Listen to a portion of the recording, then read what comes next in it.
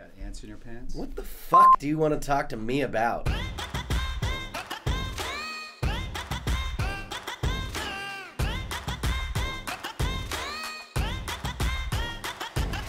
I can't believe I'm here. Why don't you guys introduce yourselves? You know, give yourselves a title. Just for the warning. We literally just go in, we sit down, and we record.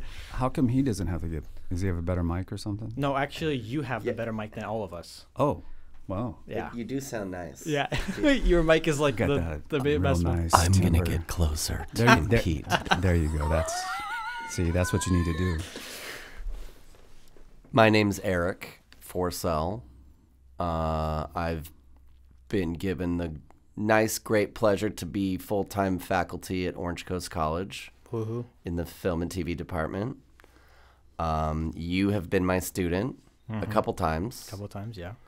And Michael and I have been friends for 2 decades now. Why do you got to put it like that? How did you Two guys? I'm just how did trying you to guys keep meet? track. 2 decades. Wow. Yeah, how did you guys meet? Oh, God. Oh, let me tell the story. Fuck, I'm screwed.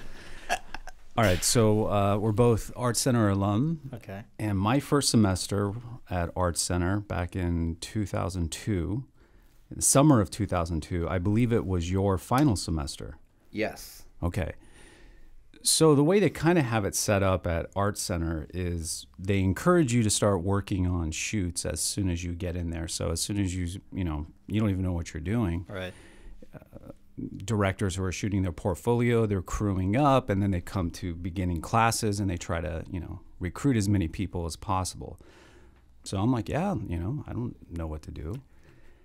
And Erik happened, I think he was the gaffer or the key grip. I'm not sure. One of the two positions. No, it was probably lighting. It was Yeah, so okay, so he was the gaffer. Yeah, it must have been because you're going to see where this story goes.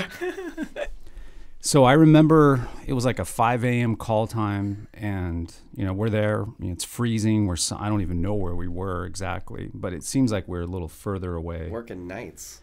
Yeah, yeah. And Erik rolled up in his truck with his gloves on already, hops out, and he's like, "What the hell are you guys standing around for? Come on, let's get to work." I was like, "Oh, who the hell is this asshole?" Okay. So, we're... Very different how I remember it. But That's not how... Listen to me. I'm telling you the truth. So, you're there trying to figure out how to use a C-stand because you haven't been trained on any of this stuff. And you got all these cables everywhere, and they're all different sizes. And I start wrapping I'm grabbing some cables, and he says, "What are you doing?" And I said, that guy said he wanted some of these stingers. He's like, "Yeah." He's like, "Why are they wrapped like that?" I'm like, "Oh, because I had to pull them apart." He's like, "Who taught you how to wrap cable?"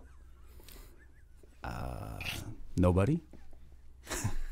Come here. And he grabs the cable out from my hand, and he's like, "All right, I'm going to show this in one time, and I expect you to get it down." I did not say Over, that. under, over. And he does it so fast, and I'm like, what the hell's he doing?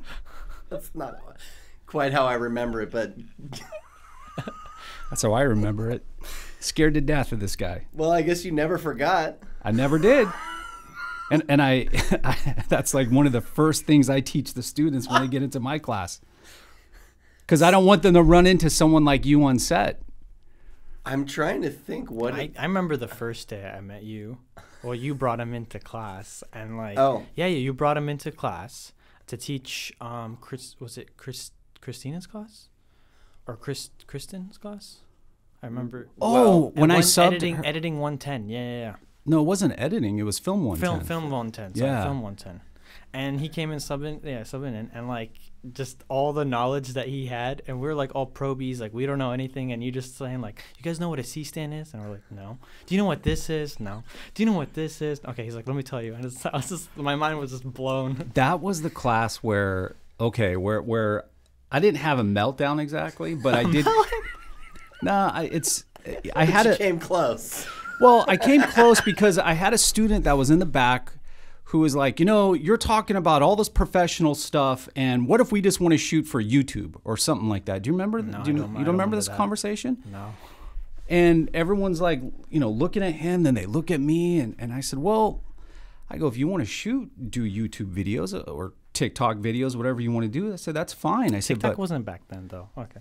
or whatever. Snapchat, Snapchat. whatever you kids were watching Vines. back then. That was only 4 years ago. Yeah, but TikTok wasn't invented by that Oh time. yeah, it was. No, it wasn't. You just didn't have access to it, but it was available. Trust me. In China, probably, but not here. Oh, okay, I think we better fact check that, but I'm pretty sure it wasn't around. Anyway, he said something, and I said, listen, the whole purpose of coming to school is to kind of get that type of education. So if you leave here and you go work on a professional set, you're Right, going to you understand how everything works. I go, why else are you here? Because he was questioning the fact that I was bringing up all these kind of tools and things that we use. And follow-up story. It's interesting because when I came up to you and I was like, oh, I want like Michael to come like teach our class, right? And you're like, well, there are some students that come here and may not know anything about filmmaking. So it's kind of we want to ease them in so they don't feel worried or anxious or like. Is that why you guys moved me out of the Film 110 class?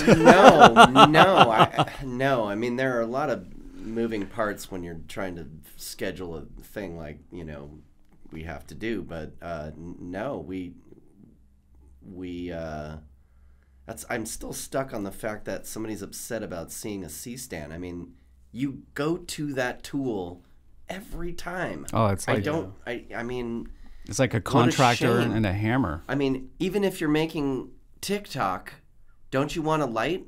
Don't you want a mic? Or don't you want the phone to be on the? Don't you want a stand? Yeah. I mean, don't you want to not have to like hold yourself in selfie mode? I mean, something. I mean, it's just. Well, that's why you see why I almost had a meltdown. So, I mean, community college has taught me to be not surprised when there is this wide range of experience. Right. You've had people that have never touched a camera ever.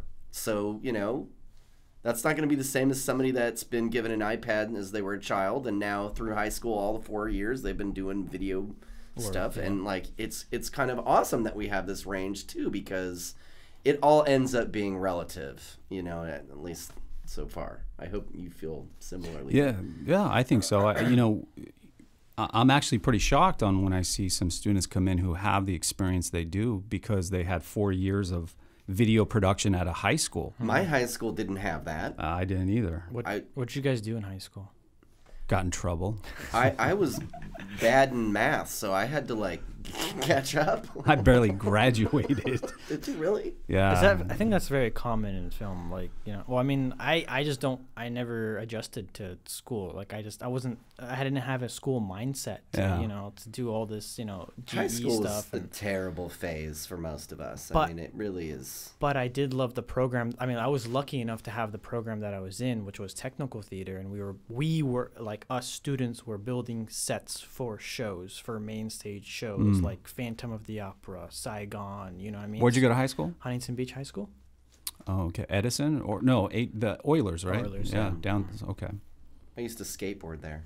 We're not allowed to skateboard on Yeah, campus. probably because of us, yeah. Way to go, Eric. I know. How did you guys get into Orange OCC to teach? Like, what drove you to become wanted to become a teacher? You start. No, you have. Well, you have to start because it leads into me. Well, it's okay. I'll try to summarize it to where it's not dull. But at Art Center, I was given some opportunities, and I was working. While I was going to school there, I was doing things for Newport Beach Film Festival. Mm-hmm.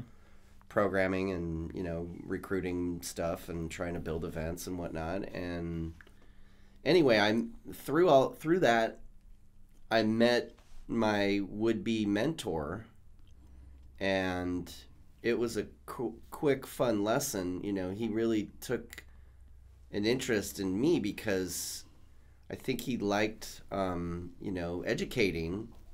And it wasn't like a formal thing at all. It was like he could take my phone call. So, right. It was really just he was open-minded about being involved with education. And he always had been through, his high level. Do we get a name? When he wasn't working, he was like in charge of the education committee for the ASC and, focusing his time on events and schools and trying to really give back. So he taught me give back pretty early on into our friendship. And then, you know, and then it came like, this is almost more important. This is like life top tier in, you know, philosophies. Yeah. Everything else is like less than this. I mean, you know, give back anything that you've been taught by someone that you know, value and appreciate or whatever. Like, you've got specialized knowledge. It does the world no good if it's just you. You give it, try to, you know, funnel that around. So I was lucky enough to be allowed to be friends with Mr. Laszlo Kovacs, ASC, and I got to be his friend, you know, for about 6, almost 7 years, up until he passed away. And he was super cool. He was like, he was cool. I was like the best essence I can describe him. He was just a cool guy. You can see why everybody wanted him. You can see why he was, you know, respected by producers and sought out by directors, and then talent loved him too. So anyway, he taught me to give back. I finished school, try a bunch of things, as I'm sure you did, as I'm sure you are. You scramble and you're clawing your way any direction you can get. Did not have so many glamorous jobs, for sure. And then a guy named Jim Englehart. I'm assuming Michael knows him. A guy named Jim Englehart, who's sadly passed away just a few years ago. That's not why I was laughing. No. I didn't know he died. Jim was a really enthusiastic writer, and he was full-time faculty at Art Center, and everybody that was in when we were there had to go through at least 2 levels with Jim, maybe 3 if you really wanted to write. I think, you know, there was 3 levels of writing. He didn't teach writing when I was going through. Okay, so he maybe was doing other class, and like Mike Oneman, and I can't remember who was the other guy that. Well, there's you know him, you knew him. There's Brad Saunders. That's the one. So and then Ron Osborne taught. There were a couple different ways to go if you were a writer. Yeah. So Jim was like who all of the people who don't really want to be writers get to, and that was me.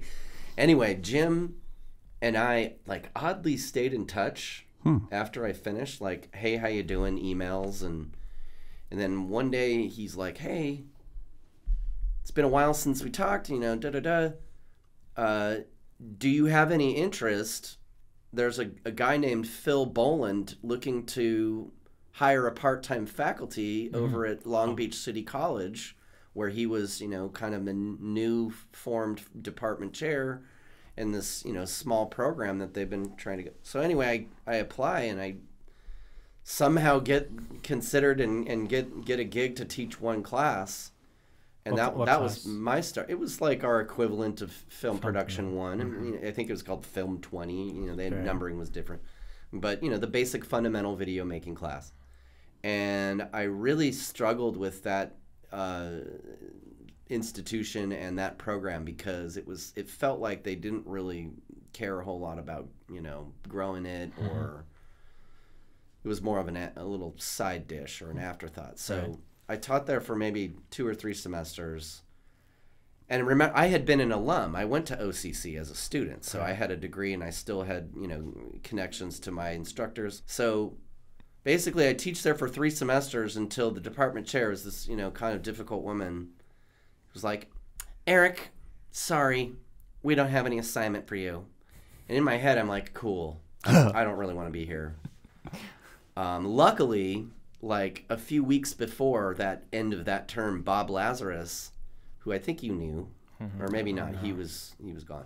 Anyway, Bob was the department chair before me at OCC, full-time faculty. He had been referred to me, and I think he sent me a message of like, hey, would you like to have a conversation? Bob basically invites me to have a meeting and was like, we have this opening, you know, would you do it? And it was like for Film Prod 1.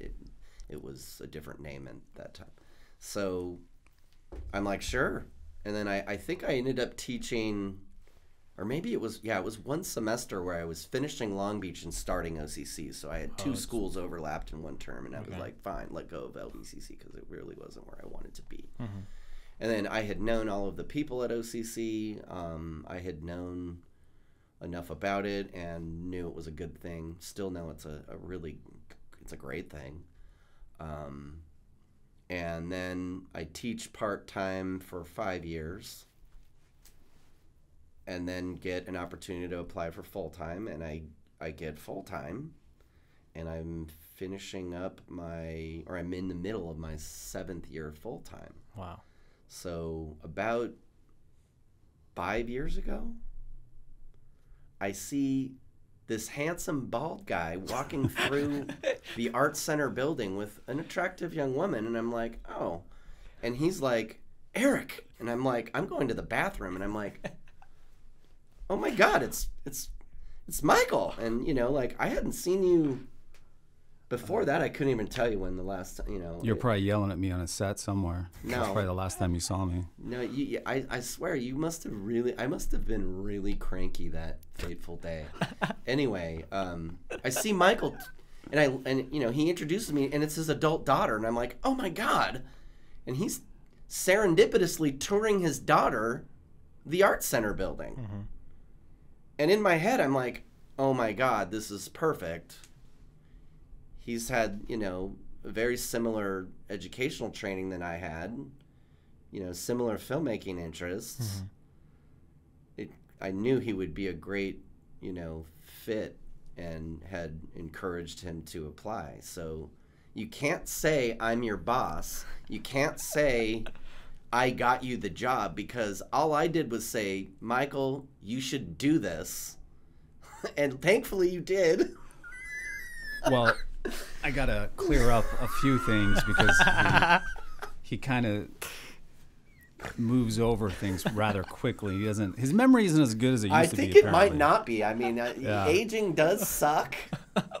I remember, things pretty clear. I remember, so he's right. My daughter was considering community college, and I said, well, Orange Coast is kind of close to us. Why don't let's go take a look at that school. So she made an appointment with the counselor, and she goes and has a conversation, talks to the counselor, talk about the transfer things that they have available.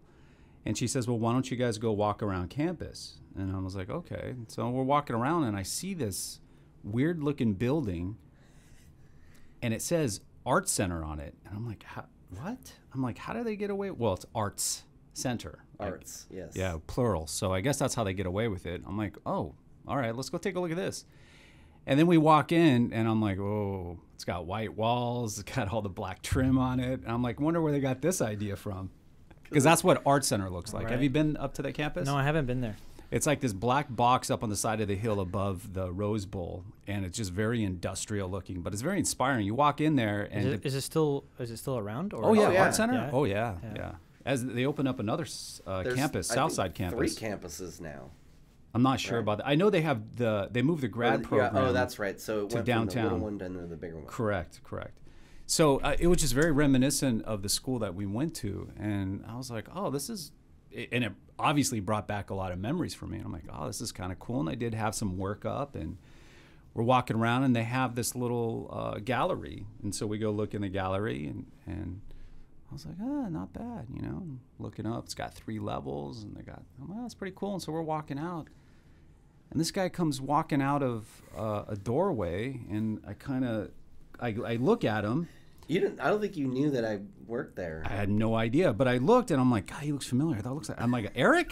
Just to, you ever see someone and you call out their name just to see if they turn? Because I wasn't 100% sure.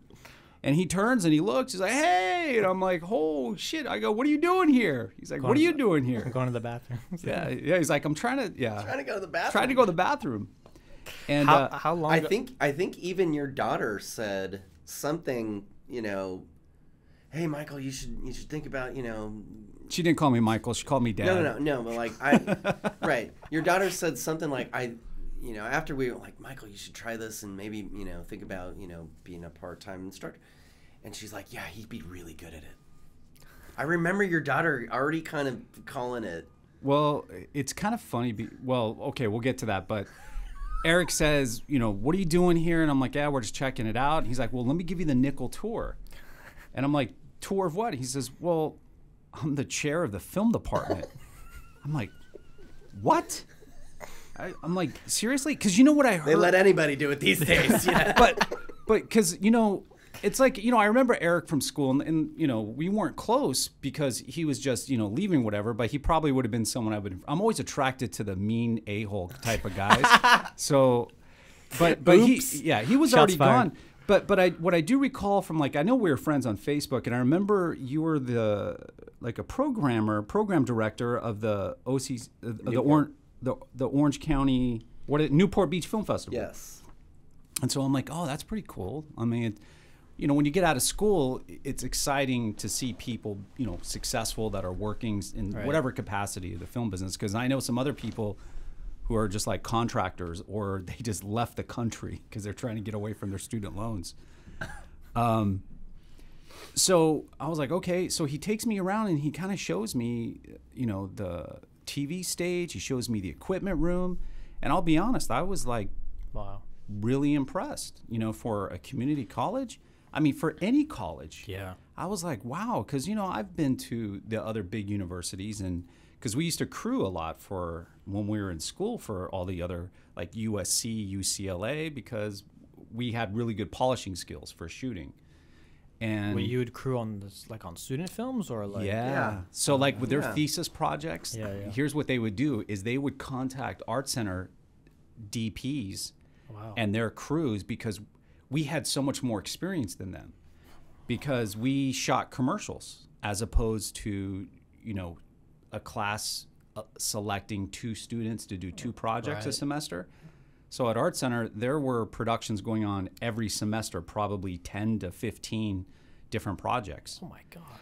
And somebody always knows somebody at, Yeah. AFI or, help out at a UCLA thing. I mean, it was like a small network of people that were constantly making stuff, but it was a little weird because it was a lot of commercials and Music videos. That's really not what I wanted to do, but you go through opportunities as you get them. And, God, I remember some of the stuff that they asked me to do is just crazy.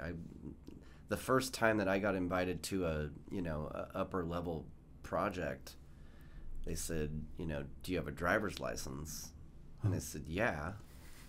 They're like, cool, well, thanks for showing up. We really need your help taking this 5-ton truck, back to downtown LA with a bunch of backdrops in it. Like, you got to 5-ton truck. drive this big thing. And I'm like, okay. Because I could drive a box truck, but a 5-ton, No. it's like the Sparklets truck. It's big. Yeah. And, I've try to done it turn before. around and make a U-turn. I mean, I was stressed out of my mind. Try making a left turn with that. This was for a guy, I don't know if you remember or ever knew him. I think maybe you maybe have heard of him, but he went on to become a somewhat successful director, I think. He made that movie Grey Gardens with Drew Barrymore. Oh, yeah. His name was Michael Susi. Anyway, Michael was like, here's the keys, see ya. And I was like, okay, I guess I'll survive, see if I survive. And so I took the truck and was able to take back their stuff. But that was really not anything I was prepared for, and super sketchy to just expect.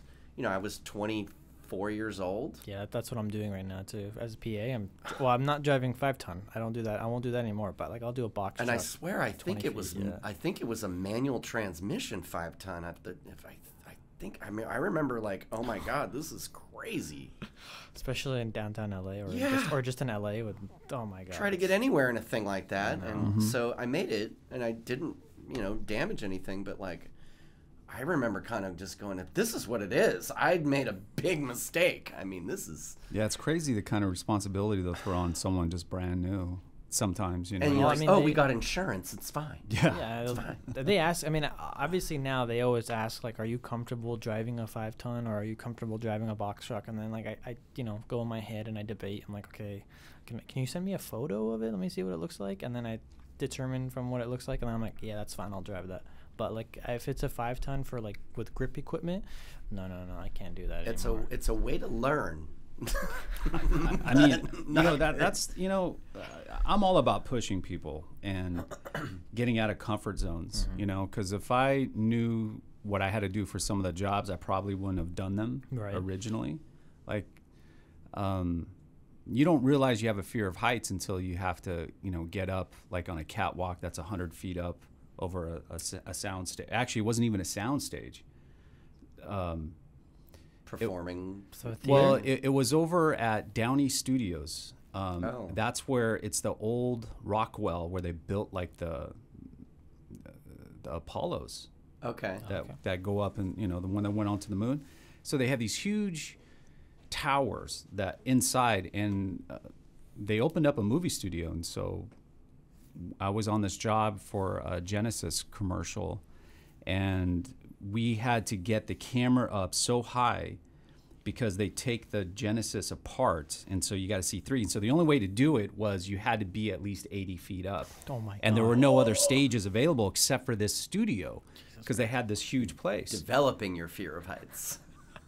And I had to rig the camera. So we had to rig, these big trussels out, about, I don't know, I would say, I'm probably going to exaggerate, but it felt like 20 feet, but I think it was more like 10 feet out. Strap it all down to this catwalk, and we got, these ratchets, and we're just trying to make it sure tight. And Brian, who is the photographer, was like, all right, go ahead and rig it.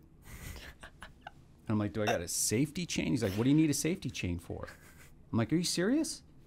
He's like, and he finds one, and he's like, all right, here you go. And I go out there, and I'm probably going like an inch at a time. I'm like scared to death. He's like, any day now, come on, let's go. That 10 foot looks like 20 real fast. And it felt like it. But I was going so slow, he says, come back. So I come back, and then he jumps up there just without a safety chain and shuffles. And I'm like, this guy's going to die. This guy's going to fall. I'm literally having like panic attack practically. Thinking that this guy was going to fall, and I'm going to watch this guy die just because he wants to rig a camera in a certain spot. But, and how we had to get up there was a condor, a lift. Oh, scissor. Yeah, so we had to take this thing. No, it wasn't a scissor. Just the small person. No, it's the big one that has like the arms and stuff. I think it was called a condor, and just going up there, and he thought it was the funniest thing, I mean, we're friends now, but he'd be like shaking like the joystick a little bit, and he's like, I didn't know you're afraid of heights. The whole thing moves when you do that. And he's driving it while we're still, I don't know, about 20 feet off the ground. Because then we had to rig, because we had to put up a bunch of seamless all around, because it's all reflective metal, right? So we had to, cover this whole thing. Yeah, that was like one of my first big jobs. And I was scared to death, and I was thinking, I was thinking, if this is what I have to, I said, the only other thing that's going to be worse if they make me jump out of a plane with the camera or go underwater with some great whites. That'd be fun. I don't mind that. Yeah? Great whites, I don't mind. Jumping, I jumped out of an airplane. Oh, I did it last year. Oh, yeah? How was your experience? It was amazing. Eric, are you going to jump out of an airplane? I think I'm good. Are you going to do it again? I would. Oh, I definitely want to do it again, for sure. They have these, the place I jumped at, they also have these twilight jumps. So as the sun sets, you can jump out. So where'd you go? I think it's called Jump USA down in Oceanside. Oh, okay. I went to Paris, California. So I think they have one that's over there too. And that was the decision. And I said, look, if I'm going to jump out of a plane and die, I want it to be beautiful scenery all the way down as opposed to some armpit of California. No offense to anyone that's in Paris. But you know what I mean, right? Well, I mean, it was still beautiful because you don't look around. You just look at the ground when you're falling out of an airplane. I wasn't really looking up at the view. See, that's just it. If you had this beautiful ocean, you'd be looking out at the ocean. But then when they pull the cord, then then you see all that stuff. And I was with this guy, it was crazy because you go tandem with it. And as we're going up, he's like, "So, is this your first time?" I'm like, "Yeah, it's my first time." And he's like, "So why are you doing it? Why now?" And I said, well, so I'm going through a lot of changes in my life, and I figure I want to face my fears, and I've always had this issue with flying. And he says, so you decided to jump out of a plane? I go, if I jump out of a plane and survive, I'm not going to have an issue getting on one. And he said, I like that. He says, I'll tell you what, we're going to do something special. I was like, okay. He says, we're going to flip out of the plane. What do you think? You're like, great. I was like, awesome. Let's do it. I was all for it, man. I was so mentally prepared to do it, and that's what I did. Is we? Oh, you guys flipped? Yeah, we flipped out. He says, "All right." He says, "You see how those scared ass people are getting out, and you see these people are like, they sit you over on the side, right, and you sit down, and then you just kind of fall out of the plane." He says, "You're gonna get up there and you're gonna squat, like you're just gonna squat. I'm right behind you." And he says, "And when I hit you on the shoulder," he says, "just jump forward. I'll get the momentum and I'll jump us out." And we did like 3 flips. And then we free fall, and then he does this weird other stuff that makes us spin, where I almost got sick, actually. But he was nuts. And then as we're coming down, he starts doing that crazy thing, too. And I'm like, dude, oh, my God. But I survived, and it was amazing. Had a great time. Yeah, I definitely want to. I want to do the high altitude, so the one where they give you oxygen. Oh, wow. Yeah. So what altitude? 15,000 feet. Oh, damn. I was at 12,000 feet. But the high altitude is 18,000 feet. Wow. And you have to have oxygen for that one. Yeah. Wow. Let's do it. Come on, Eric. Oh, you guys should go and do it and like vlog it. You know what I mean? Vlog the whole experience. Well, I did get the guy. Doesn't me at all. I did have someone videotape me on the way out too. I had somebody do that. So too, yeah, so you get to see the part whole of the thing. package. Yeah. Well, it's a little bit of an upgrade. I figured I want good evidence if I went splat, right? You had to get the 4K. Exactly. Before you guys before you guys started teaching, what did you guys want to go? Like, what field did you want to go into, for like in the film industry? So, with me, I always thought I wanted to be a director, to be honest, and I got the opportunity to do it, and it was probably the worst experience I ever had. What? Yeah, it was just because, the powers that be try to take advantage of you because they knew I was, as a matter of fact, the opportunity I had because of relationships. I was actually in the grad program I was still a student when this happened. Oh, wow. And the producers, who are also the writers, they were basically trying to direct through committee. They were trying to direct through me. And I just had a bad experience. I mean, one of these guys him and I, everything's cool with us now, but at the time, I was just thinking to myself, I'm like, wow, I said, stuff's like going to this guy's head. Like, he thinks he's this, just because there's, it's funny when people start getting some success. I guess some people handle it different ways, and he was very successful at the time and had a lot of friends, and I almost feel like when he called me, I almost feel like they had a conversation saying, oh, let me bring on this guy. He knows what to do, but then we can tell him what we want, so to speak. And that's just not how I was trained. And a lot of it had to do with, my own personality and kind of temperament at the time, because I'm like, who are these guys trying to tell me what to do? I said, if you want to do it, then why don't you direct? Just because they don't understand like the technical aspect of what directing is. Right. And so I'm like, you're not going to use me just to do that. And so we kind of had words on set, and I always tried that conversation. Yeah, I had it many times. But anyway, it just, I also realized, in talking to some of my mentors, what's sad is both of our mentors passed away. My mentor was Michael Gottlieb. Well, let's get other ones.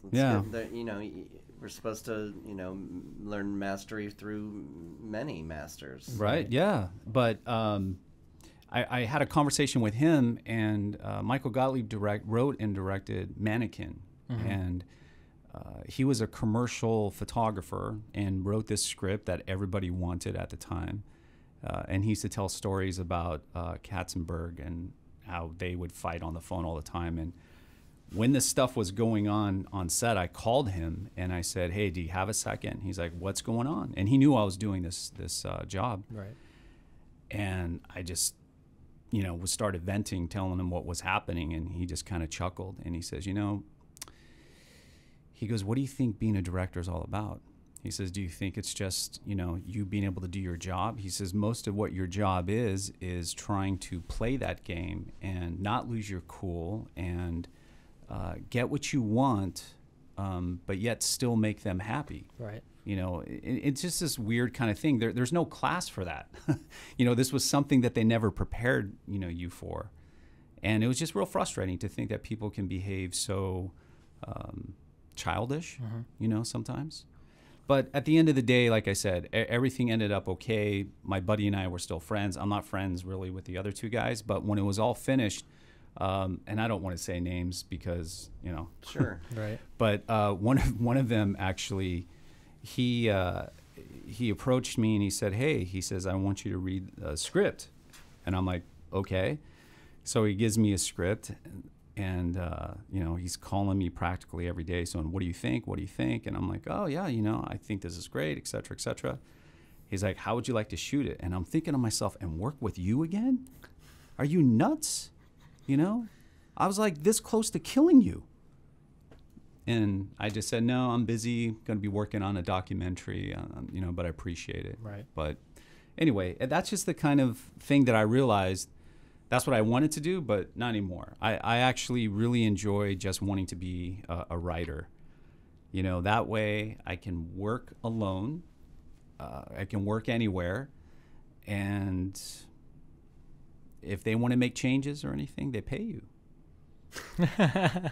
Well, you have a lot of skill you've lit several things with me, so I know you, as a do enjoy the technical. I do enjoy the technical, so I mean, from our conversations we've had, I know that you liked photography, so so that's always been there. That's always Is photography more of a hobby then? No, that's actually probably where I've had more success with my career. And that's because, and the reason why it shifted to photography is, so when I graduated in 2006, literally weeks before the Writers Guild went on strike. Oh, I remember that. And Hollywood just shut down. So anything that I had going on at the time, it was over. Yeah. Even the thing that I directed, it's like everything was put on hold because of that. And that strike lasted over almost 6 months, 100 some days. And, you figure the people that were already working in the business, they were struggling. And so when that tree got shook, the Hollywood tree got shook and all these people fell out, when it opened back up, so many people were scrambling to get back in. And I'm this new guy and they're just like, no. Nothing's going to happen with you.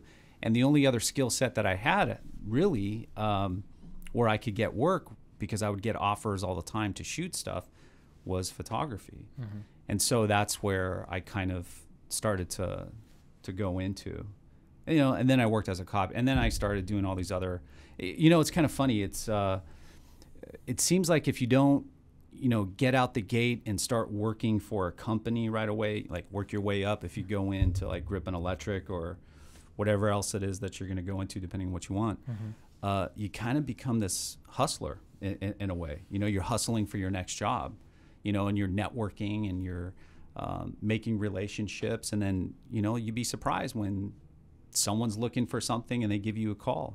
Yeah, that's where you want to drive a 5-ton truck, and I'm like, oh, sure, I'll give it a shot. I mean, you couldn't say no. No, you can't. If you can't. You know what happens if you said no? They'll never call you again. You're out.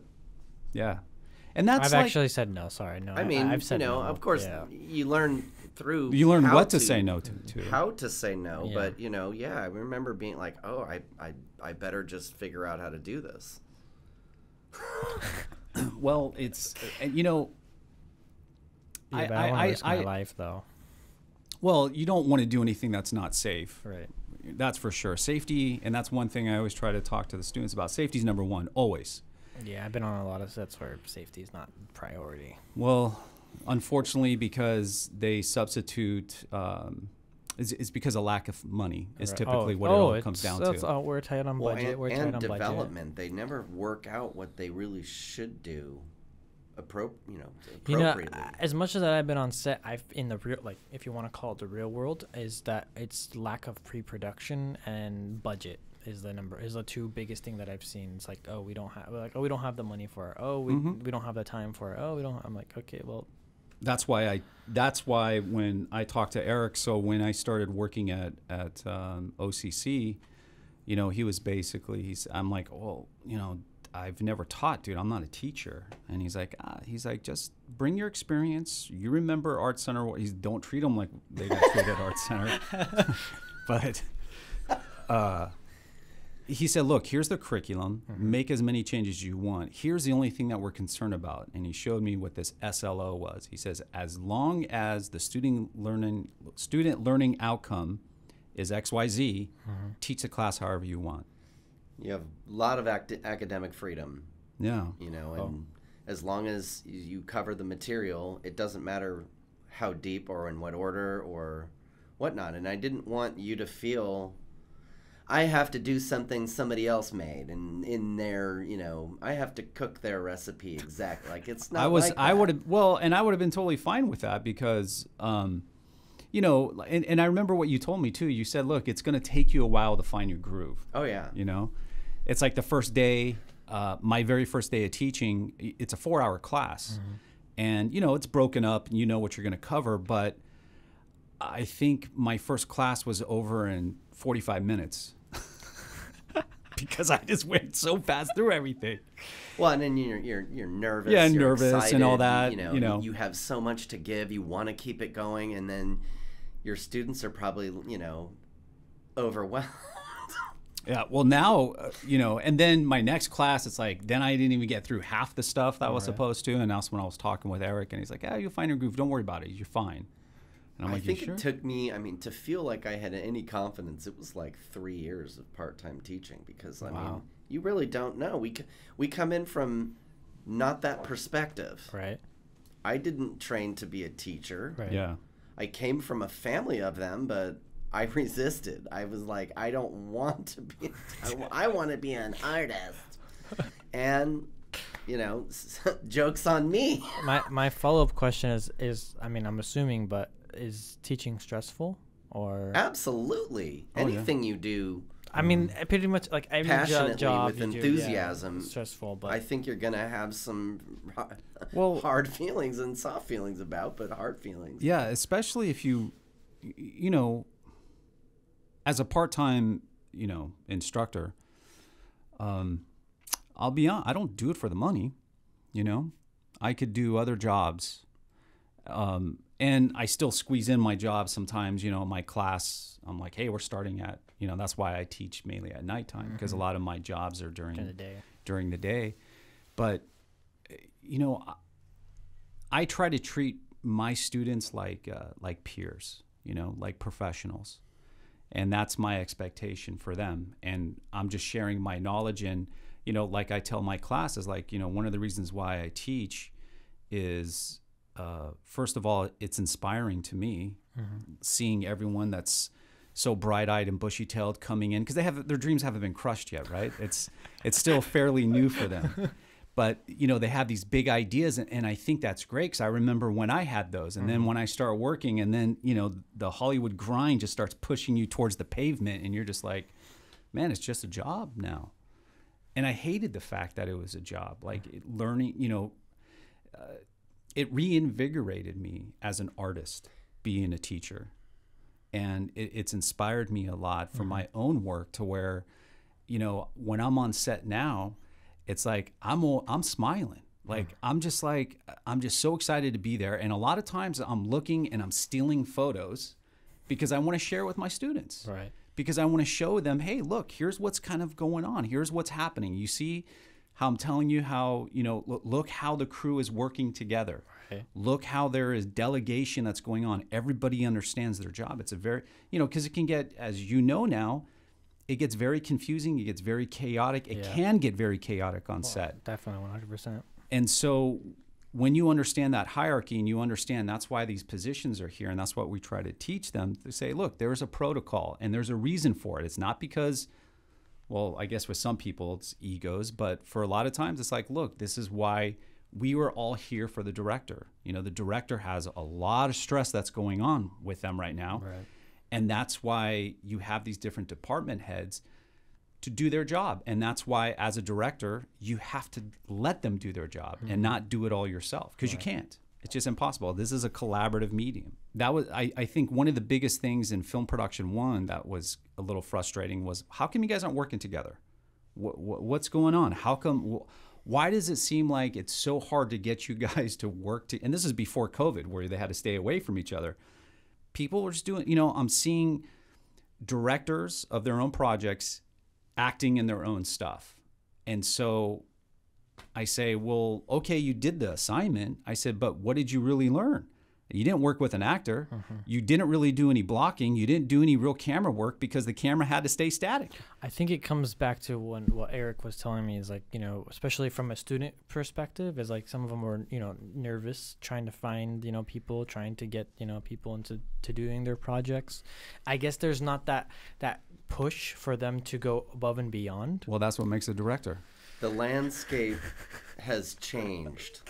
People stop being social. Yeah. Yes. I'm blaming COVID. social media. Yeah. I'm blaming social media Seriously, too. I mean, I see an impact every day. And we don't think it's weird to say, hi, how you doing? Let's have a conversation. But like, if you try to talk to somebody that's 22 years old, hi, can we have a conversation? They're going to... they're not going to participate. It's different. It's different. Yeah. I mean, knowing my friends, like when I want to talk to them, like if I want to talk to them on the phone, I call them and they're like, why are you calling me right now? Yeah, why don't you just text me? Yeah, and I'm like, look, I'm trying to have a conversation with you. You know what I mean? Well, like, you're very different. I'm a phone guy. Yeah. I mean, and I'm a phone guy maybe this too. is generational. I'm not sure, but like, I focus on have to deal with that daily. You have to talk now. Mm-hmm. This is, and even today, I'm like, this is when you guys need to respond. Yeah. Right here, when I ask, you respond. So that's the stressful part of it's teaching. Communication. And that's just what it just, I think our job would be so much easier because there's so many times I'll get done with like part of a lecture. I'm like, okay, does anyone have any questions? None of them do. No one does. Yeah. And then I'll bring up something and say, okay, can someone again tell me who's in charge of all the electricians on set? So I think we tire them out with our enthusiasm. You think that's what it is? Sometimes. I don't think so. I mean, I don't know from the group. I just think that it's that stress of like, I think because in my head, when I was in your class, my head was like, okay, how am I going to do this project? Who am I going to call? What am I going to do? You're what I mean? spread like, so thin. Yeah. Now, this is something that I have tried to explain to new cohort groups. Look, this is gonna get so sweet when you get singular focus on our project. Mm-hmm. You don't have your English essay. You don't have your biology exam. You've got nothing but art. Mm-hmm. I mean, and I try to convince them like it's gonna get so much better. They just. Yeah, I don't know. I guess it's a number of factors. It's fear. It's, I think, social media. I think COVID, I think, has definitely had an effect. We all had a downgrade. That was difficult when I was in your guys' class teaching. I mean, I came into your class literally, I think, a month before COVID happened, and we're doing cinematography, and I was so excited. And this was me doing OCC and Cal State Long Beach at the same time. And I was like, I'm finally going to get my hands-on experience, do my own work with other people, and then we're like, we're going to go online, guys. We can't do this anymore. And I'm like... Not because we didn't want to. No, and it definitely didn't work for me. Mm-hmm. I didn't feel right. I mean, still doesn't feel right to go for me. Are you guys fully online? Are you guys online still, or you guys are back in? We're back in. No, I mean, my load is all in person, but there are online classes. Awesome. But I mean, it just doesn't make sense to me how you can do a film production class online now. By yourself online. Well, it's almost like trying to teach someone how to swim without going in the water. So you can talk like this is backstroke. Yeah. Right? Exactly. You can talk all about it, but like it's not the same. It's not. As going in. So I don't know. I'm so grateful to be back right now because everybody wants to be there. Right. Everybody's excited. Having the halls bustle again and having the studio and suites get you. I mean, it's wonderful. It's what it should be. So I'm really trying to savor that right now, I mean, since you guys brought up the topic social media with all this, everything's going online, streaming service and everything, how do you guys partake in that? Are you guys I use Instagram very, very minimally. Like maybe a photo a quarter. Do you guys have Twitter? Are you guys going to get Twitter? No, never used it. I hate it. Sorry, one note on my favorite director of all times. Obviously, Eric knows who I'm talking about, but Mr. Werner Herzog. Oh. He said that he hates Twitter, and he says that we don't write anymore. No, like actually write, like with our hands. I think he's right. I think he's all like absolutely everything correct. is with our thumbs and not with like physically writing. And I can vouch for that. I don't. Well, just like reading, right? Yeah. It's a curse and a blessing, I think, for, anyone growing up in this age. I had to learn what was called, like, for example, we want to find out information right now. You pull out your phone, you just quickly do a Google, and you're going to get, I don't know how many millions of pages that you can look through. And, but typically we look at the first few things and we read it and we're like, now I know what there is to know Now I'm an about expert. it. Now I'm such an expert. And then you put the phone away and you're kind of done. When I had to find something when I was younger, I had to go to the library and we had to use a thing called the Dewey Decimal System. What is that? Remember microfiche? And microfiche, yeah. So you have to explain that to me. So you don't know what the Dewey Decimal System is? Microfilm. I don't know. No, okay. So the Dewey Decimal System, there was this big like catalog box. Like you would pull it out and it would be alphabetical, right? Through What? A through Z. So you had to know the author's name. You would pull it out, find the author's name. Damn, I need to Google search this and look at a picture. And then you would find the author, and then if they had many books, they would have different titles and a little index card, and then it would tell you where it was at in the library, and you would go and find it and check it out. Mm-hmm. But then I had to get that book because there's only one piece of information I wanted. I would have to read through this book to find out what I wanted. But in the meantime, I'm learning all this other stuff because I'm reading through everything. Right. And it's physical, and it took effort. And so then while I'm there, it's not like I'm just going to go hop, 10 minutes into the library and then I'm out. Then it's like, well, I'm here. There's this other book I was kind of interested in. Next thing you know, you're there for an hour or 2 hours, mm-hmm. and you're reading and you're absorbing. And I think that stays with you mm-hmm. a lot more than just quickly looking at your phone and putting it away. Personally, that's what I think. I totally believe and I think we're really scratching at, this is the difference between wisdom and knowledge. What's the difference? I mean, I can Google and I can be an expert versus somebody that's read every book on a subject and studied it. There's going to be a difference in how that is perceived. And absolutely. So, you can have a whole lot of ways as you want it, but I think we connected more on, we like the research. We like a deeper understanding. Yeah. I don't like just skin deep stuff. I want to, dig deep. I want an experience. I want something substantial. Right. I used to remember, maybe you had something similar. This is my own mental, issue, but I want to be really great at this. I'm going to make a lot of money. I'm going to be really great at this. I have that right now. And I had to learn that I was a bit misguided. I still feel that way. Well, I'm feeling that way right now. I'm looking differently now. Right. And for me, I'm looking for satisfaction when it comes to creative. I'm not looking for just the jobs anymore, because that's not gonna do anything for me. Mm-hmm. So again, I'm looking for a substantial experience. I'm gonna meet I'm trying to do the next job, but then I'm trying to not focus on the money when I'm doing the job, and then I'm trying to focus on my own stuff at the same time. So it's like I gotta sit down and like reevaluate myself and reevaluate my life and see which way I want to go, because I want to be a director, but then as I keep going and keep doing this industry, I kind of realize that like I like doing first AD and second AD. So it's like maybe now I'm not going towards being a director, but like I'm changing my perspective. Well, you're not getting into this to not tell your story, I hope. I mean, you're gonna get your chance to tell your story someday, I hope. And you're doing all of this to gain your ability to do that, right?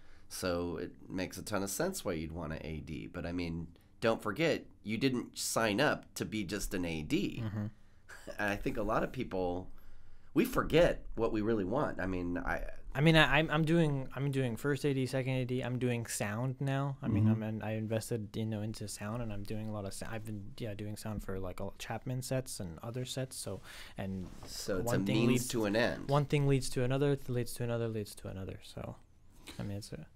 Yeah, and I think kind of where Erik is talking about too, and I understand what Erik is saying because we're older than you, and we both have kids, and so I think we have a different perspective. Like I think for sure I would be very different and if I didn't have a kid because I care more about the future and how people perceive, how my daughter perceives me more than anything. And so that's right. And wanting to make sure that whatever it is that I do and work for, that it does have substance and meaning. Like, how do I leave this world a better place than what it was when I came into it myself? Like, your mindset just kind of changes. Yeah. But I do recall, I remember the drive, and I remember, of saying, okay, this is what I want to do. Here's my goal. And then you kind of get beat up and you're like, shit, it's not as easy as I thought. Oh man, it's like, but do I really want it? And it's kind of like you just want to play in the band, right? You just want to play in the band and you want to be the saxophone player, right? Up there in the front on the jazz band. But right now you got to play the tuba. But you know what? At the end of the day, you're still in the band. So whether you're doing sound or first or second AD, first AC, second AC, film loader. Well, they don't even have those really anymore. Wait, what is that? What is? Really? Oh, yeah. No.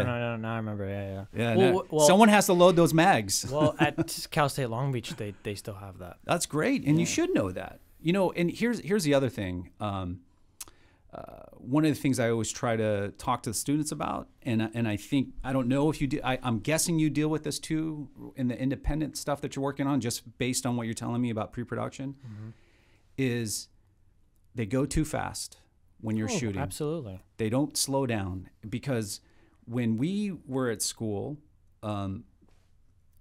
well, for the most part, we weren't even allowed to shoot anything ourselves until fourth term. You had to be there for a year first, taking all your foundation classes, and you didn't really you didn't have an opportunity to shoot your own you're helping other people do theirs because they're upper term, but for yourself, they keep you so busy on all the fundamental basics. That's number one. Number two, it costs so much money because we shot on film.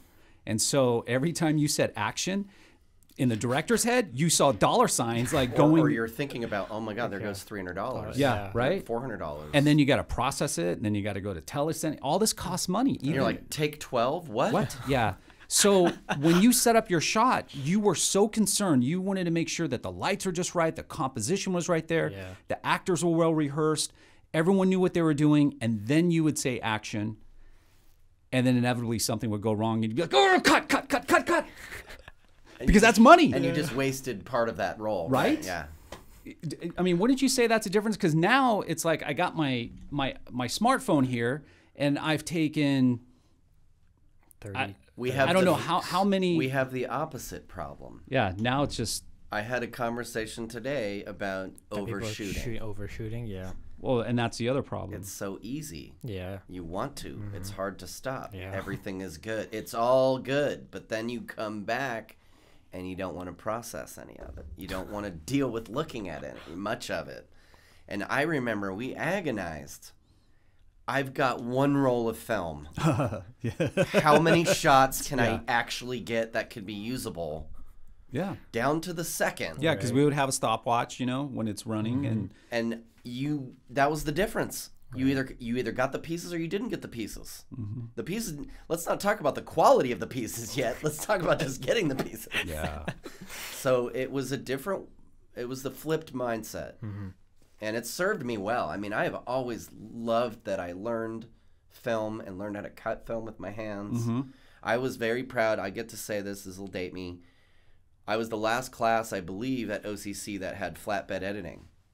So after that, they fully embraced, Avid Media Composer and, what all of the other subsequent programs. Yeah. So then, I took a little time off, went up to Art Center. Art Center still had flatbeds. I remember we were all given Gunsmoke. Oh. Yeah. To cut. Wait, okay, you're talking about OCC was the last. I thought you said no. At OCC, I was the last. Okay, gotcha. Because I'm like, I had to cut on a flatbed when I was at Art Center. Yeah. I thought you were talking to OCC. Well, I mean, or I thought you were talking about Art Center. Oh yeah, no. And then while I was there, they got rid of their flatbeds at Art Center. Or they still had like one. They still had one because I remember shooting. We shot some film and had to edit on a flatbed. Yeah. And then it was Final Cut Pro. It was Final Cut Pro. Yeah. Final Cut Pro. That was the next thing. Yeah. So I love because Avid at the time, that's when Final Cut first came out, and we were into it. It was a good thing. Yeah. It wasn't like now where we Walter Murch was cutting on it. Oh yeah. He's still there's a story. There's an OCC story about that. Bob Lazarus actually got a hold of Walter through, I think, the Editors Guild, and asked, "So Walter, what are you cutting on?" And he's like, "No, I'll premiere." Oh, really? So Walter had to change too. He was, I think, a pretty big Avid guy, and then likes what he switched to Premiere, and that was 10 years ago.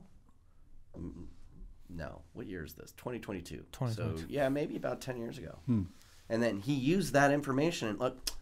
Hey everybody, Walter Murch says we got to go Premiere, and I think at that time the district too was like, let's go Creative Cloud. It's a deal. Yeah. Whatever. I still like to blow people's mind that Transformers was edited on Final Cut.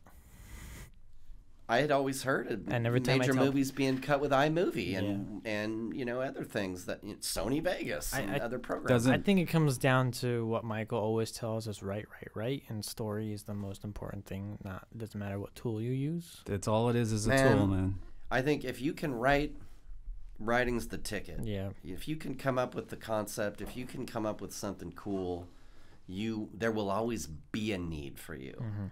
But camera people, sorry, lighting people, I mean, I think there'll always be some technicians, but largely the automation, the Autobots are coming. Pretty soon, it's you look at what these cameras can do now. I mean, they're kind of idiot proof.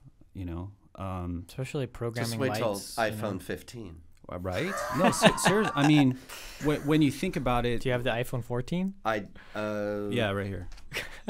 I think mine's 13, but still, it does a great video image. But, it does. I'm not going to live on it. Yeah, but at the end of the day, the things that you can do now. I mean, we're crossing over technology. The way technology is working, I mean, we're using game design engines. Yeah. And you can relight things. You can fix so many things. And I mean, granted, if you have the money. Yeah. But essentially, one of my friends, the industry before for car photography, it's gone because the software programs that they have now are so good and lifelike that they don't need a photographer to shoot an actual car. They just do renderings now. Yeah. And it's passable.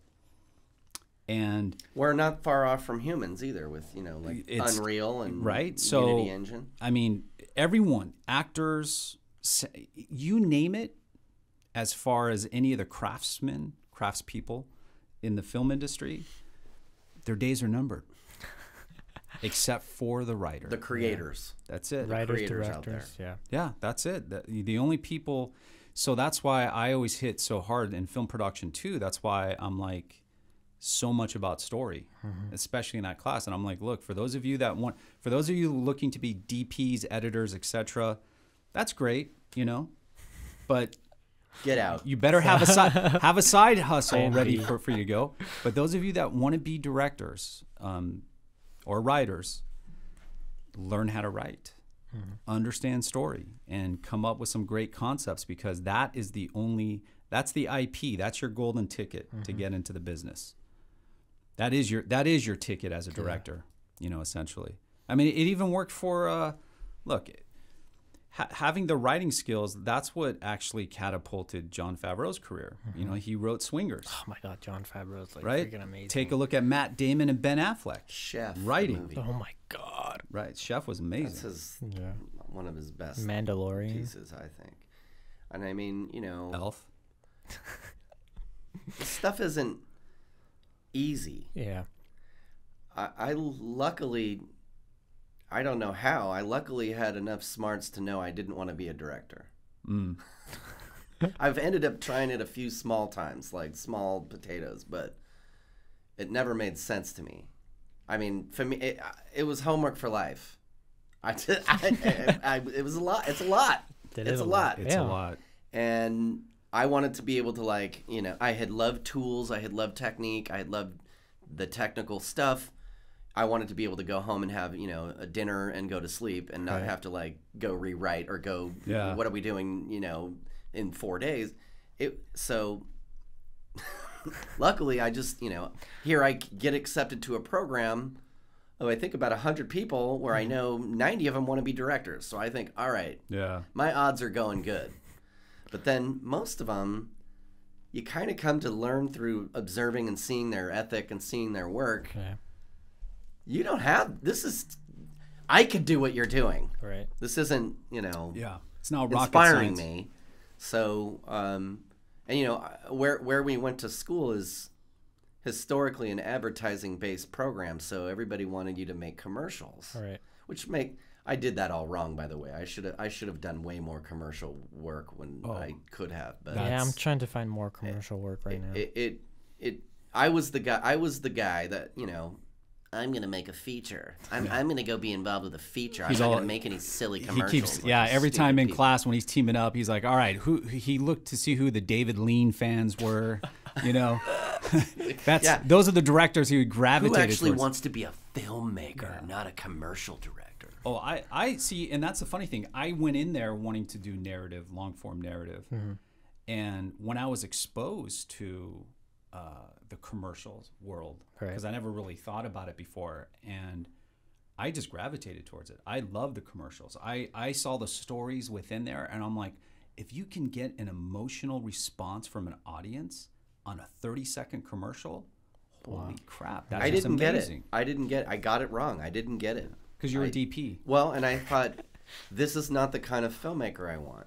Yeah. And I was naive. I should have embraced it more. I could have made a much better launch into stuff, but then again, I can't say I regret any of it because I had met a couple of like-minded people that took me on a ride, and you know, I made a feature during college, Right.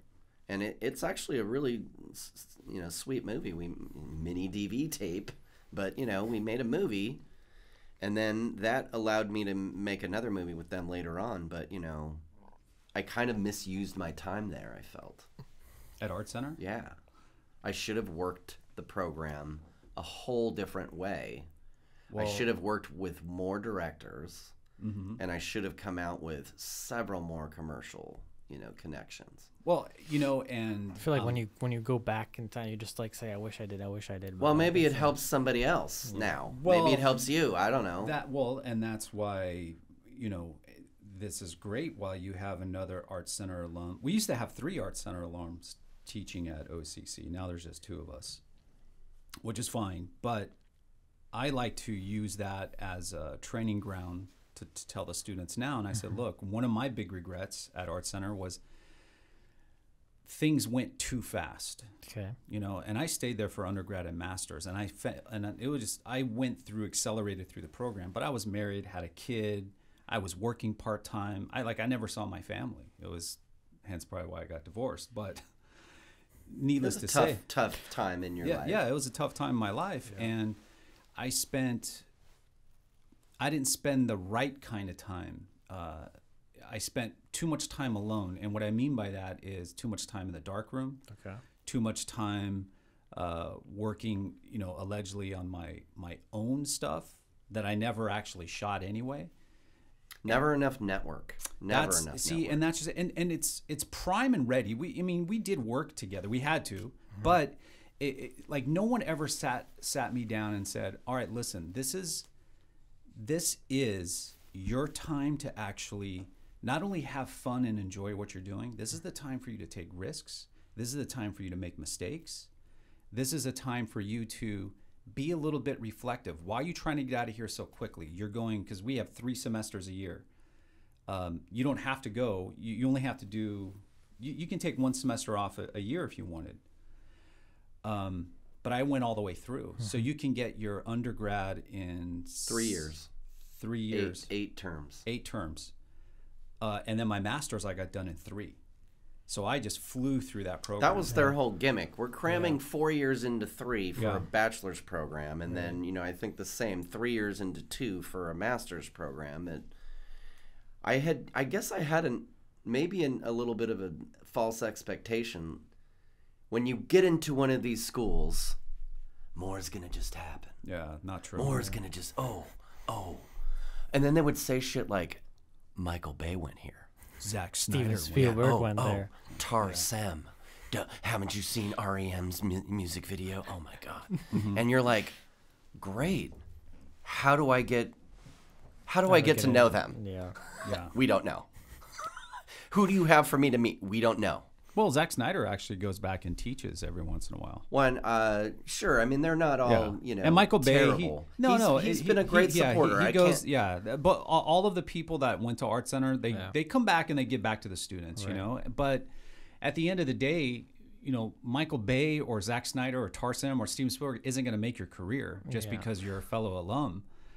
And that's why I kind of thought just by going there, we'd meet more people kind of automatically, but that's not. Yeah, that's never how it is. I don't know that. Like, I wanted to go to Chapman, and I didn't get accepted. But like, I know for a fact that if I went there, I mean, the people there, just even working. I'm working with them right now, and just see how much energy and enthusiasm and they work together as a team is amazing. But when I went to Cal State Long Beach, none of that. I'll tell you, I have a theory on that. But I also never made a film at that school, so.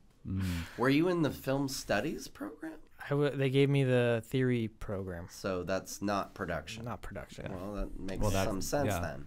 But I also think that, well, it is for me at least, when you pay for something or something is that expensive, you tend to want to do it, you want to get your money's worth. Yeah. So when you look at Chapman, that's a private school, and the money they probably had to beg, borrow, and steal, you know, to be able to go there, whether it was begging their parents to allow them or signing away their life with student loans. They know the cost and what it's going to be to go there, and so that is enough initiative to say, all right, what am I going to do? As opposed to, and this is the only big difference between, I think, a university or a 4-year college and community college. Community college is rather inexpensive. It's actually pretty cheap. I mean, when you think what it costs to go there, that's a night out. Yeah. Drink, you know. But I mean, I had one of my best experience at OCC rather than at Cal State Long Beach. And you heard my spiel, what I tell students. Yeah. You know. Why is it better? OCC? Yeah. Better instructors. That's a fact. Better instructors. That's number one. Material is better. We get to do our own stuff. We get to collaborate. I mean, at least the department and the people that I was with, I got to work with a lot of people and a lot of interesting and I fun hear it people. a lot. I mean, the environment. I'm happy to hear it. I mean, just the environment there. It's just everybody's like, from my take, everybody was outgoing. Everybody was eager to work. And I networked, which gave me like other jobs outside of OCC, you know what I mean, with OCC students. And I mean, look at Nick. I met Nick at OCC, Nick Mendoza. Yeah. And then we do a lot of things together, you know? So it's like, I think it's fascinating to me. And I don't know. I've loved being at the community college level because it's just, those bad stresses aren't connected to it. Like, I remember feeling a lot of stress and anxiety, and you're right about the price tag. I've got to perform. I've got to come out of here the best. I've got to come out of here. At Art Center they used to say, "Oh, well, you've got to get signed. If you're going to be anything. You got to get representation while you're a student." Don't you for like No, like for- to No, you got to be you're repped. Yeah. You're getting part of the taken by DGA as a No, not that's the director's union. like No. an agency. Agency. Pushes you out there and gets you more work because you're so creative and so talented. But like nobody knows these 25-year-olds yet. Right. Yeah. And I was mortified. I mean, you'd have people that were 19 years old, straight out of high school, come to Art Center and like lose their mind a bit because Yeah. it was a lot to take on. And you know, I was a little bit older. I had gone to community college. I had spent 6 years, I think, going to 2 community colleges and finished at OCC. So I had a little bit of like, I don't want to waste my time. You are definitely that way because you had no. I mean, most of the students there were not raising a family or having a kid. I mean, Yeah, no, it's intense. Were you guys married when you went to the Art Institute? Or No, I wasn't. I was. Oh, wow. Yeah. I was married and had a 3-year-old daughter. I was older. I was 27 when I went to Art Center, when I finally went. When I finally figured out what I wanted to do. So I was older a little bit than most of the students, and I came from I made a transition. I was an actor. I was a union actor, and I discovered that I actually enjoyed being behind the camera more than in front of the camera.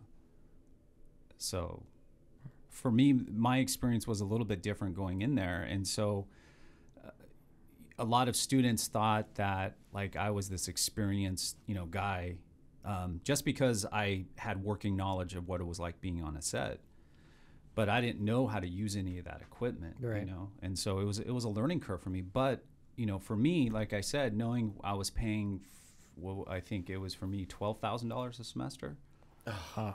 Yeah, I think that's what tuition was, and then all that your sounds other, easy now. Oh, I know. I think they're pushing 20,000 now, but I wanted to get as much as I could. I remember even one of the instructors. Gosh, what was his name? I can't remember his name, but he taught color theory too, and he was closing up the color lab, which is gone now, by the way. He saw me in the, I was still printing, and he says, "What are you doing here still?" And I'm like, "Well," I said, I have like an extra hour before I have to, head off to work. So I just kind of, and he's like, "Why do you work?" And he was funny. He wasn't being a jerk, but he's like, "Why are you working so hard?" Mm-hmm. And I said, "Because I'm paying for school myself. I want to get my money's worth." Right. And then he brought it up in class, actually, the next week in class. He was like, and I hate it when people do that, point out, when they try to use you as an example, even if it's for good, you just go, "Oh God, now everyone's going to hate me because they're not working as hard." But that's the you're a great example. Yeah. Well, that's what he was saying. He was saying, "Look, this guy, he doesn't even have to be here. He's printing even more than what he needs to do. I'm closing up the lab and have to wait for him. I could have closed early, but I got to wait for him. And you know what? I would stay an extra hour later if Michael wanted to stay." And he would say, "What are you guys doing here? What are you guys doing here? If you can't wait to get out of class, then why did you choose to go to Art Center?" Right. And they tell us on our first semester. Do you remember when, I don't know if they did this with you, but when we first went there, they had this family and friends orientation. Do you remember that? Well, there was definitely an orientation, but I didn't. So they encourage you to invite your significant others and your family, and then some upper term students talk to them, and they said, "Hey, this is a very different kind of program. Take a look. You're not going to see them anymore. They're going to be too busy at work, too busy at school." You don't remember that? They didn't do that to me. Oh, they did that to us. And I was like, "Okay, bye." All right, because you still didn't. You're like, yeah, whatever, until you start, and they just throw the workload on you. I think it was our chair, Bob Peterson, that said something to the effect of like, "Yeah, you're going to come through this program, and you're only going to get what sticks. You're not going to get everything." And I was like, "Yeah, what am I paying all this money for?" Yeah, what? I'm not going to get it all? What? And he's like, "No, you're gonna specialize and go into this and he was a really interesting dude. Commercial director. Anyway, it flipped my noodle for a while on the whole concept of higher education. I was very bitter. Mm-hmm. I'll never forget the week of graduating. All the students have to go meet with some kind of like counselor, career office person at Art Center, and they're like, "Oh my gosh, congratulations, you're on the honor roll. You're great." I have no help for you. And I kind of remember going, okay, cool, thanks. Bye. Got the hell out of there and was like, that's what my money's worth. Well, you know, I'll say it here. That's my borrowed money's worth. And if Erik doesn't like what I say, you have to edit it out. But, you know, my belief is this. Going to a community college, something like OCC, and I'm not just saying that because I teach there, but honestly, Yeah. Spending $45 a unit, is that what it is? 40, yeah, 40, Okay. 46. $46 a unit, and getting the type of education that you get from there, because we have the facility, the instructors, to get you prepped and ready to go within 2 years of everything that you really need to know in the business. Like if you say you want to transfer to a 4-year after you go to OCC, my question is this: what else do you expect to learn? Yeah. Honestly, what more do you need to learn? You want to learn more about lighting? You want to learn more about editing? You want to learn more about sound? Start working. Go do it. Just go do it at this point, because now all you need are the basic knowledge, the tools, the working tools, and save your money. If you really want, if you're burning a hole in your pocket to get rid of, you know, $100,000, $200,000, come talk to me. All right. Legitimately shoot a film if you think you're ready. If not, then just start working. Do exactly what you have going on. There's that stigma of that you need that piece of paper. Really? Because I'll tell you what, not one time since I've ever been hired professionally have they ever asked. What school do you go? Well, you talk about that, Yeah. but they don't ever go, did you graduate? Let me see your piece of paper. As a matter of fact, I was working. So one of my first jobs, I was a copywriter. And this guy took a risk on me because he knew I was a film guy, and I did stuff like advertising, theory-based through school, but he knew I went to Art Center. His wife went to Art Center in the photography department, and he had a graphic designer who was an Art Center grad as well. And so he was like, oh, well, let me get this copywriter. We got this whole Art Center kind of thing going on. I'm like, sounds great to me. I think it was my second or third day. It ended up being a Friday, and we went out. He takes us out to lunch, and I meet the guy, the graphic designer, and we're sitting next to each other. And so I'm like, oh, so did you have, what'd you think of Ron Romero? Yeah. He's like, oh, I never had Ron Romero. I'm like, oh, when did you graduate? And he was like, dude, I never graduated. Keep it to yourself. And I'm like, oh, really? And then I talked to some other people, like Roger Avery, the guy who actually wrote Pulp Fiction. He never graduated from Art Center. I mean, he went there, but he never graduated. He never got his piece of paper. But you talk to, I think your alum, who he got an honorary graduation, he never graduated. Steven Spielberg never graduated from Cal State Long Beach. But then he went back. And then... oh, come on. No, he went back for an honorary degree. They didn't make him take any classes. Right. I mean, what is a film teacher going to teach Steven Spielberg? I was at his graduation. Oh, really? Ceremony. Because were you teaching there at the time? No. Cal State, I never. No, that's a much different level. Were you like in the front or in the back? No, I was far away because I had a friend who was graduating in the same class. Mm-hmm. So I saw him from a mile away. He was really little, but I was there. But point being, I agree. Has anyone ever he sat in class, but I don't think it was probably for very long. But have you ever had anyone in your professional work ask you if you graduated or wanted to see your piece of paper? No. I'm telling you, no. Nobody's ever getting asked hired to be a teacher was the only time, and they didn't want to see the paper. They just wanted to see that it said I had a degree. Oh man, they made me go through. I mean, I think somebody in HR verifies this. They will actually go verify your degree is not made up. Right. Yeah, but as far as film production goes, no. I mean, it's always like, who do you know? Let me see your stuff. Let me see your stuff. Let me see your portfolio. What have you worked on? And then people want to know. And then the other thing is like, okay, can you do what we want you to do? Right. Okay. And then the other big thing that they're concerned about is this someone I want to work with? Yeah. I think that's even number one. Oh, that's taken number one. Well, I don't know if that's number one because I like this guy, but he doesn't know what the hell he's doing. Yeah, maybe they'll hire you as a PA to get coffee, but I mean, I'm talking if you're going to be part of a crew or you're going to DP something, you're going to edit something. Okay, can you do the job? That's your degree, so to speak. You have experience. Are you someone I want to work with? And then the other thing is, can you actually deliver on time? Like that work ethic, I think, is so vital, so important. And people get that not from you; they get it from, because they'll talk. It's a small knit world, you know. They'll be like, "Hey, so what was it like working with Erik?" "Oh, dude, that guy, he shows up with his gloves on. Awesome, he's on." He's mean. I don't care about that. Bring him on. Well, I kind of want to follow back to a question. There's a stigma. I mean, technically, you kind of already said it about, over at OCC, community college, you don't need to go to 4-year. But I mean, there's a stigma of like people saying like, why should I go and learn from a professor? I mean, no offense. I mean, I like you guys. Okay. Sure. Yeah. But why should I learn from a professor who never actually made it in the world? Why am I going into this classroom and learning from this person? I mean, there's a big stigma. I'm like a lot more fun than a LinkedIn learning tutorial. Well, No, I mean, I think better than YouTube. different learning styles. And I mean, I am one of the people that thrives in a group with a collaborative spirit in a classroom setting. Not everybody wants that. Not everybody wants it that way.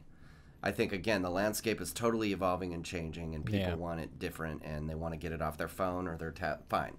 But to really get it and to really kind of expand your ability to network and really try to get with people that are better than you. Yeah. I don't think that was a question I don't think that was the thing that he was talking about, though. Oh. I think what he was saying was. Did I not phrase it correctly? Did I not say it correctly? I don't know. Try it again. Like there's a stigma of like, why should I go and learn from a professor who hasn't? Instead of learning on your own. All right. Yeah. So no.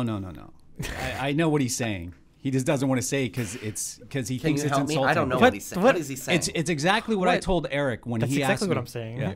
Well, he said, Erik, when Erik said, "Hey, I think you'd be really good teaching a class here." When I met him on that day at OCC, and I said something that I regret saying, and I said it to him because I know him, but I wasn't like good friends, but it was kind of like a jab. I said, "Well, you know what they say, Erik, those who can do, those who can't teach."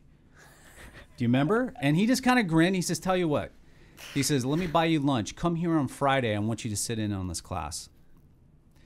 And I said, okay. And I sat in on the class and I was watching, blah, blah, blah. Yeah. First of all, we're both working. Well, he's now full time, but I'm still a working professional. I still work on sets. So I may not be a household name. I may not be Steven Spielberg or Tarantino, but there's only a handful of those guys that you know. Yeah. Even you as a filmmaker now, working independently and having gone to OCC and Cal State Long Beach, can you name 15 directors? No. Oh okay. my God. Name 3 TV directors for me. Name 2 commercial directors for me. I was gonna name an editor. Hank Corwin, isn't he an editor? Oh yeah, Yeah. Hank. Yeah, he's an editor.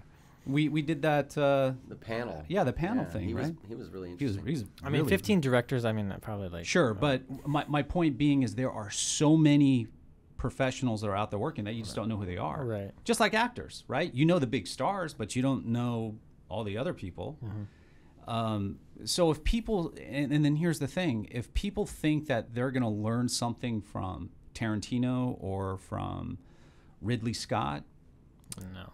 well, listen, those guys are great directors. That doesn't mean that they can actually teach you something. Unless you're just going to shadow them, but that's going to be one person at a time. That's when they become a mentor. They're not teaching a class at that point. Yeah. But just because you're a great director, writer, whatever it is, you also have to find the ability, and I think this is what gravitates people who are working professionals to teach at a community college, is because it's giving back. Like Erik said, there's something in us that says, you know what, I want to see improvement in this industry, and the only way that, we talk about it all the time. We complain all the time about there's shitty movies out there. There's no good movies. Blah blah blah. Well, what are you doing about it? Yeah. I'll tell you what I'm doing about it is I'm teaching students to be better. We're trying. true. We Yeah, do. that's We do very have. We do change the culture. Absolutely, we do. It's Going to take 10, 15 years, but at least when I am retired, I'll have some good stuff to look at. I didn't always think about it that way, but I mean, it is really what it is. We're trying to will our ideas of a better process or storytelling set of experiences. We want to make it better. I think that's why it's still fun to show up to work every day and get to work with people that hopefully have given their ideas a little bit of a damn. Just a little bit. More work. Is that what you're actually asking? Yeah, no. Yeah. See, that's why I do. Well, look, it depends on certain employers. Value education and academics, but creatives, they're in a different wave. They want to see skills. They want to see personality. Right. Yeah. So I do think that's what you get a little bit through transmitted when you're getting a program. We're working on, your mindset and attitude also. Trying to get you, out of your comfort zone, how to work on set, how to communicate, how to be, leapfrog to different gigs. It's because it's you. It's you're becoming non-disposable. So, Yeah. I feel like we sometimes have to parent, and I don't like that. But Interesting. Well, sometimes it does feel that way. What do you mean? Like you we're literally telling people how to manage their time and trying to get them to think about reaching towards more professional behavior. do you do the same thing, Michael? Oh, you had my class. Well, you didn't. not that my class was very different online, but you experienced me once in person. Yeah. I tell you guys straight how it is, and The truth. Yeah. And I also tell them, I say, look, I'm not, I don't want you to look at me as like a teacher, because the idea that you have a teacher is someone who cares and wants you to be, well. So you don't care? I'm kidding. It's not that I don't care. It's just that I'm trying to get you ready to become a professional. Right. I'm not here to make sure you did your homework. I'm not here to ask you why you didn't come to class last week. That's not why I'm here. What I'm here is to give you professional feedback and advice and share my experience with you to get you ready. Because if you just go through a program and everybody is just like, oh, that's great, oh, you did a great job, oh, that's wonderful, and everything's out of focus and it's dark, how does that actually help you? No, it's not. So then you're going to show your portfolio that all your professors, instructors, whatever you want to call them, have all, given you praise for, and then someone professionally looks at your portfolio and says, is this a joke? That's not going to feel so good. And then you're going to think back to all your teachers going, why didn't they ever tell me? Right. And I would much rather be that kind of hard ass up front to where you're not that likable, but at least I'm going to be honest and truthful with you. And when it comes to parenting, like Erik was talking about, yeah, it's like me having to stop and say, look, by the time you get here to college, you should already know that the world doesn't revolve around you, that when you're sick or you can't show up, we're still continuing on class, and I'm not going to go back to help you because you weren't here or because you decided to go on that ski trip or whatever it was. Yeah. Not that I'm not understanding. I'm like, look, life happens. I know sometimes you got caught at work or you had this. You know how I'm understanding? I don't lock my door. Because if I taught the way I really wanted to teach, if I really didn't give a shit about the students, at exactly 6 p.m. when my class starts, I would lock the door and put a note up that says, class already started, see you next week. But I don't go that far, Erik. That's how he was taught. That's how I was taught. Erik, you don't do that, do you? And I paid $20,000 a semester. But we need... It kind of worked. It kind of did. You were never late to class. That's true. You grew up in that moment. I never had, again... Except for being late for this podcast. I wasn't late. I was here. The door was locked. I had to call the guy. Just on like a side, what's your favorite movies? Or what's your favorite movie? You want to start? Sure. Well, here, let's do. What's your favorite movie and why? You do one, then I'll do one. You do one, then I'll do one until we collapse. Okay. But what's your favorite movie and why? I called him at 2:59. It's right here. I was not late. Don't show the camera. show it. Look, 2:59. FYI. Okay. Point taken. The thing is, when it comes to saying what your favorite film is, you know what's interesting? I ask that question all the time, and it's not a fair question because it really depends on your mood and the. Could we amend your question to what's your favorite movie today? Okay, what's your favorite perfect. movie today? The Godfather. Why? Well, because it's such a compelling story and it's so rich, full of characters. It was beautifully shot. Probably the best writing ever. Some of the best writing ever. Yeah, I mean, what's not to like about it? Not to mention, and it's in the psyche right now because it's the 50th year anniversary. And you take a look, this film was made in 1972, and it still holds up to this day as far as all the techniques go, from the acting to the cinematography, to the way it was directed, the production design. It was just an amazing film. And when you have a story that's so rich and full and compelling like that, so The Godfather for me. That is a good one. Right now, I'm still studying Dune by Denis Villeneuve. The new one. Mm-hmm. Yeah, a couple years old now. Really? Wait, when did it come out? 2020? 2019, I think. Wow. I thought 2020. No, 2020. Is it 2020? Okay. Maybe 21. I mean, why do I love it? I think Hans Zimmer is a big reason why I love the movie, but I'm a sucker for his large-scale science fiction approach to everything he's done. I mean, I think, I don't know, it gives me back that magic I had as a kid when you see this, like, you know, really important movie in your upbringing that you kind of like almost a Star Wars effect. Did you read the book? I did as a kid. And I definitely was horrified by the David Lynch version. I remember I had nightmares by the Baron in that movie. I know, right? Dude, he had like warts and this is great. I was, you know, Sting flying not around ready in for his that. underwear and a diaper. But Dune, I mean, he's hooked me. I want to be there in that future. I don't know. I guess he's so good at engaging me. All right, That's last. why I love it. It's perfect. I like your answer. Thank you so much. Well, I think this is only a start. We have to come back. Oh yeah, you guys definitely have to come back for sure. But as a tradition, I always ask this last question: is what's the best advice you would give to a filmmaker? Oh, you go first. Okay. You know, everybody takes their All right, time for this question. Everybody takes their time. I for mean, this it's a tricky one, but It you know, is. the best advice I'll borrow that I was given from a guy named Vilmos Zsigmond, who was not nice to me. Be patient. Be patient. Period.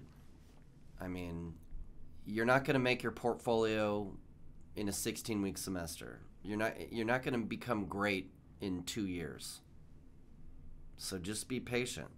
All of the things you're doing are adding up to something bigger, a means to an end. And, you know, you just have to be patient with it. Right. You're leapfrogging around doing jobs that maybe you don't love, but you're doing it because you have skill. So just be patient. You're going to get your crack at doing what you would really want. So I want people to try to remember to be patient. I turn it to Mr. Michael. I would say have a growth mindset. You know, understand that you're only limited by your own limitations. And so always approach everything, not just filmmaking, but just really remember that failure is just a learning experience. And you need to really, if you really kind of believe in that philosophy, you'll never stop. You'll continue to go, which takes patience, of course. Yeah. But, you know, I would say growth mindset, and just realize that there's no such thing as talent. It's just there's trained and untrained. It's a skill set. That's all it is. And the more that you practice, the better you're going to become at it. It's taken me a long time to try to restrain using the word fail, and I try to make myself But I mean, you feel a little better because they're discoveries. I mean, you have to fail in order to succeed. Is it failing though, or is it teaching you exactly what not to do? Well, I think this is just syntax, right? We're using a different word to describe the same meaning. I had a great conversation. Failing up is a thing. That's all the execs in Hollywood. Failing up? They fail Yes. up. Yes. I guess. Okay. By trying your best. I mean, we're not getting the results you want, but you keep at it. You keep trying. We are our worst critics. I mean, everybody knows that. But I mean, we don't want to fail, but we have to in order to be able to, grow. It's the journey in the industry. Yeah. It's the journey, my friend. Okay. Thank you guys so much for coming on. Hey, thanks, Kareem. I hope to bring you guys back. Thanks for letting us. Yeah. Next time, cocktails for sure. You said you were going to bring wine. What happened to that? No, I said I was going to bring Jameson.